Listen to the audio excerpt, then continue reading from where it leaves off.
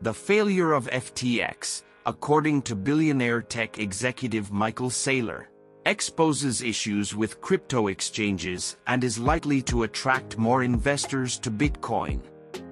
The executive chairman of MicroStrategy allegedly broke down what happened with FTX for Fox Business, Making Money with Charles Payne on Tuesday, describing it as a horrible circumstance.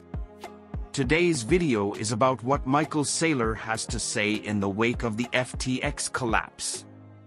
At Finance Doc, we will be sharing more explanation videos related to cryptocurrencies, trading, forex, and many more.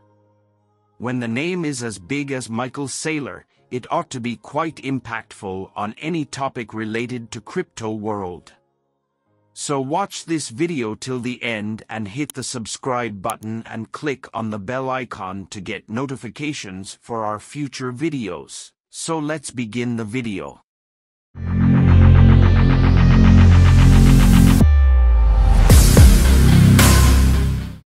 Saylor drew attention to the fact that FTX developed tokens like FTT and Serum, supported others, and then transferred those tokens to Alameda, the hedge fund run by FTX founder and CEO Sam Bankman-Fried. When that happened, Saylor claimed, they were able to push the price of those tokens up through insider wash trading because the supply was mostly in friendly hands.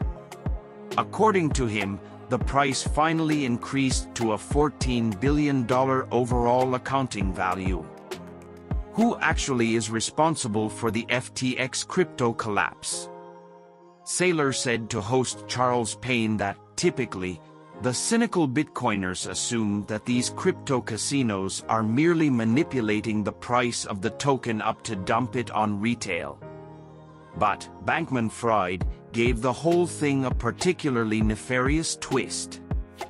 Saylor claimed that Bankman-Fried attempted to use the $14 billion in erroneous tokens created through insider trading as collateral for a $10 billion loan, but his own bank was the only one prepared to approve the loan. Saylor claims that this is how Bankman-Fried very covertly and dishonestly siphoned off $10 billion or more of real assets out of FTX and Alameda, where they proceeded to spend the money on politicians, lobbyists, stadium rights, advertising, celebrity endorsements, and condos in the Bahamas, and then they traded a bunch and made a bunch of bad trades, and then they lost the money. If you are still watching this video, don't forget to click on the like button and comment how you feel about it.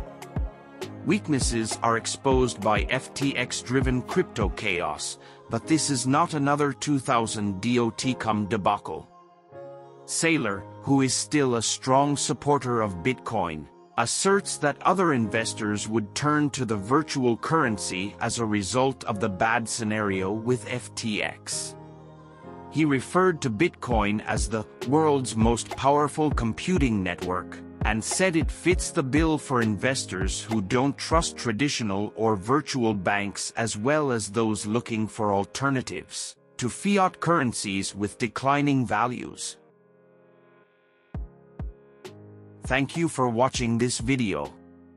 If you like this video, don't forget to hit the like button and subscribe to the channel so that you don't miss out on our upcoming videos.